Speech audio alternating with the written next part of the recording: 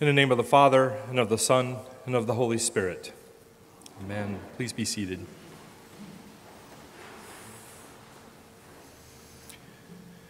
Desperation.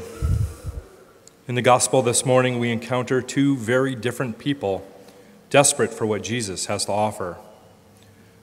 Jairus, a leader of the synagogue, who holds some degree of authority in the community. A man that others may look up to, may admire. They may fear him, they may love him, or he may be hated. We don't know because we encountered Jairus in a moment of desperation.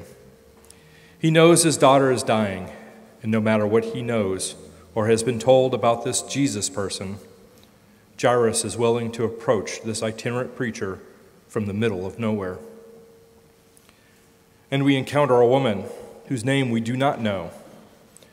Jairus is name dropped in one paragraph, and simply a woman is referred to in the next. She has suffered an affliction for years, making her unclean, making her someone that nobody wanted to acknowledge, let alone help.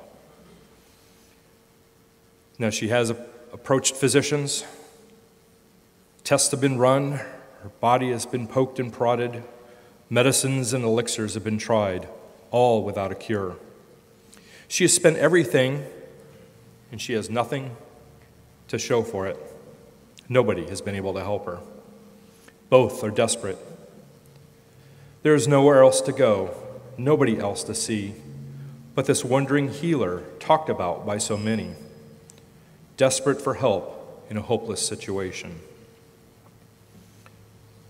While not trying to sound like too much of an alarmist, some people believe that the Episcopal Church could possibly be entering into an era of desperation. Along with other mainline denominations, we are losing members at a pace that one prediction says will see the end of the Episcopal Church as we know it by 2050. Since 1980, our membership numbers have declined by over a third across this entire country. Fewer people means fewer people to do the work, to provide the assistance, to do the things that this church tries to do.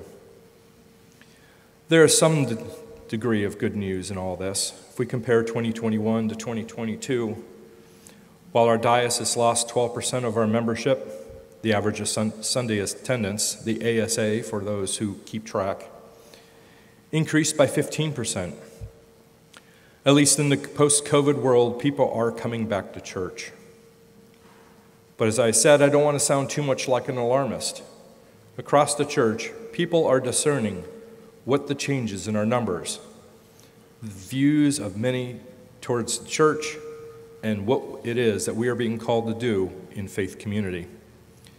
This all revolves around mission and resources. As a reminder, I serve on the Reunification Discernment Committee, a group that's been meeting for about 18 months now to discern where or if the two dioceses of Bethlehem and Central Pennsylvania should become one again.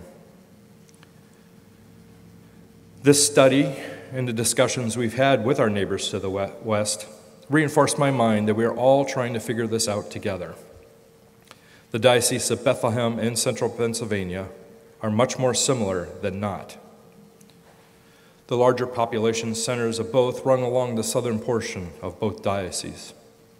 East in Bethlehem, Allentown, Reading, Harrisburg, Lancaster, and York are large population centers, while pockets exist in the north, such as Scranton, Wilkes-Barre, Altoona, and State College.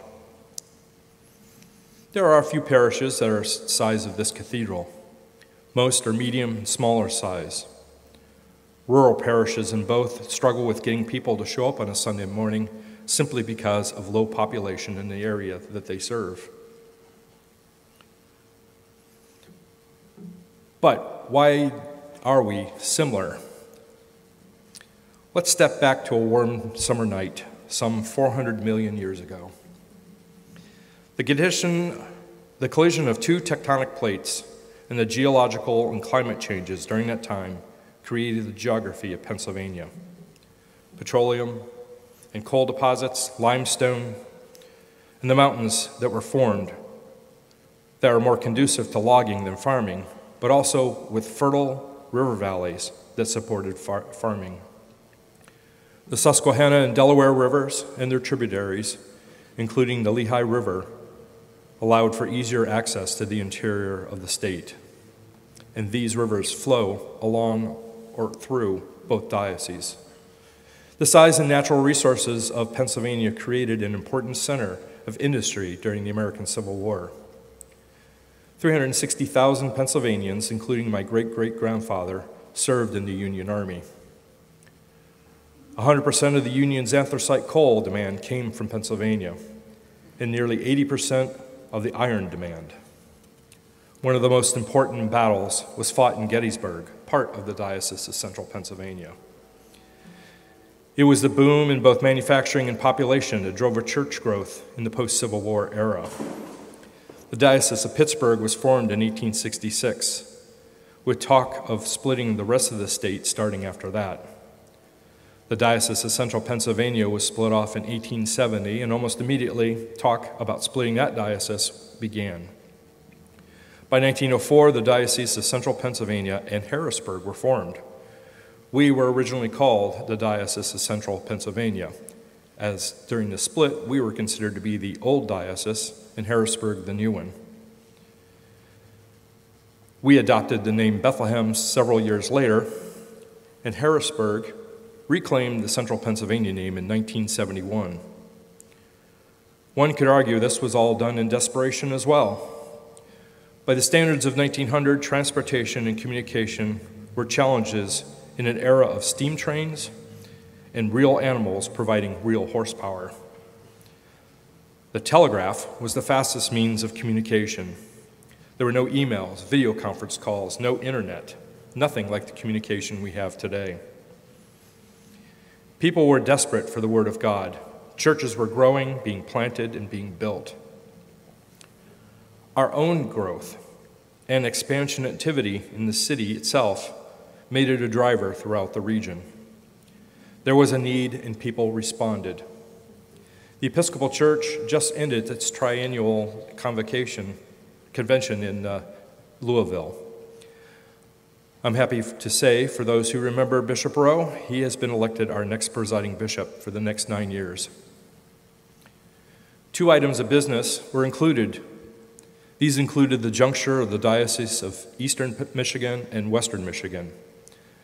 For the terminology that the Episcopal churches use, this is just basically a merger of the 2 dioceses to form the Diocese of the Great Lakes. Additionally, the 3 dioceses that were in Wisconsin, one of which could not afford to call a bishop, which is an important thing in the Episcopal Church when that means bishops. They formed, the 3 of them, to become the Diocese of Wisconsin. The Dioceses of Quincy and Chicago merged in 2013. North Texas and Texas merged in 2022. Besides our 2 dioceses, Northwestern Pennsylvania and Western New York have been in conversations, but faced the challenge of state laws governing the existence of a single diocese across state lines. Indianapolis and Northern Indiana began discernment like ours in January of 2023. We also now have a presiding bishop cognizant of the cost of his office. It was announced that Bishop Sean's installation will be scaled back. While the pomp and circumstance of the National Cathedral is great, the realization that such an event will necessitate a lot of travel, thus reducing the carbon footprint of the event. Although it's not been printed, I wonder to myself whether or not he also is cognizant of the expenses. To send bishops across the country, across the world, to Washington, D.C., for probably what would be at least 2 nights, 3 nights of stay, plus airfare, is a lot of money that could be spent for other things. Being on our own reunification discernment committee, I've kept a close eye on the movements within the church and how that is shaping the future. When our committee first met, we decided that we needed to know more about our diocese, the history of where we came from, and how we fit into the wider church. A look at our numbers, membership, assets, and liabilities. What are we doing to make a difference to the world through mission and ministry? And finally, what are other dioceses struggling with and celebrating? Well, we found that the church in this part of Pennsylvania is small but mighty. Yes, we have many struggling parishes, but the ministries that they do for the communities around them is tremendous. Food, shelter, and clothing ministries, community action events, grant programs, prison ministry, educational programs, and social justice programs, to just name a few. And that is all true for both dioceses. We share a love for this state, its history, the people that live here, and the people that need us so badly in their lives. We also discovered that there is information we can share to increase our reach into the communities around us where people need to hear the words of an itinerant preacher. One of those is how the Cathedral and Mediator have built a relationship with the Spanish-speaking communities they serve who want to worship in the Anglican tradition.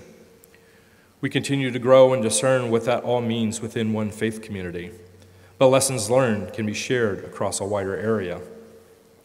At the convention, those who are from the Lancaster, Harrisburg, York areas were surprised at the success of this ministry, and in some ways felt that they should have thought of it too.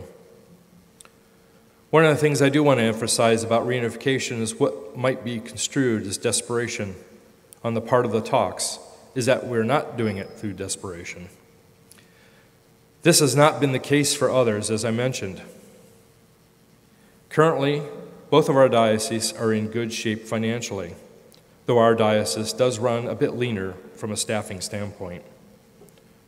Part of the catalyst for this talk right now is the announced retirement of Bishop Audrey Scanlon, Bishop of Central Pennsylvania.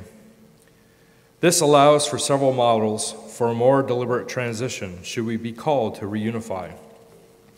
Both bishops have reinforced to us, the committee, and anyone else they have spoken to, that this is about what is best for the people of this region and not what is best for these two individuals. But as the church shrinks, the ability to raise sufficient funds and to staff diocesan committees to do the work that Jesus calls us to do will dwindle. Being Episcopal, like I said, means having bishops. The cost of a bishop has been estimated to be at least $350,000 a year in salary, benefits, travel, and other expenses. Two dioceses could mean a smaller infrastructure to support both of them. One software package, one set of buildings and grounds, things like that. Things that are fairly boring, but that provide freedom to do ministry, to take the money that we are gathering, what little we can, and put it into ministries for children, for Spanish-speaking communities, for those who are desperately needing the word of Christ. As I mentioned, it would reduce the number of committees. Standing Committee Commission on Ministry would be one. When I visited Central Pennsylvania's convention last year, it was obvious that they are having similar problems in getting people to serve on committees, with several having just left one committee to be elected onto another. 2 years ago, I ran for a spot on the Commission on Ministry and ran unopposed. It is time to dream dreams for what this church will be and mean for the generations to come. This isn't about us, it's about the people who will follow us. What might things have looked like if Robert Sayer and others didn't dream of building on the corner of 3rd and Wyandotte in South Bethlehem? Their dream led to things like Lehigh University, St. Luke's Hospital, New Bethany Ministries. Dream dreams. Hopes of an Episcopal presence in Bethlehem began in 1854, well before the events of the Civil War that propelled Pennsylvania and the country into the industrial age. We don't truly know what the future holds. The prediction of 2050 as an end to the Episcopal Church only looks at the trends of where things are now and where they may be going if things do not change. Is reunification the answer? I say no, not on its own. What we make of the changes and how we navigate the future will be. Just as those who decided to split the diocese up, we may be doing the same thing to bring it back together, to end up reacting to what God is calling us to do. It's freeing up resources for ministries, relying on a larger number of people and parishes to try new things of working and worshiping within the community we serve. That will be the answer.